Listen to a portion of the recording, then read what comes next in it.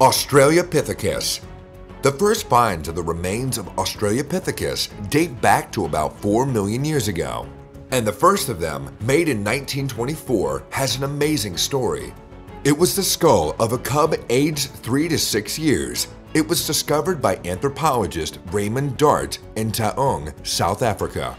Surprisingly, no more traces of Australopithecus were found in this area.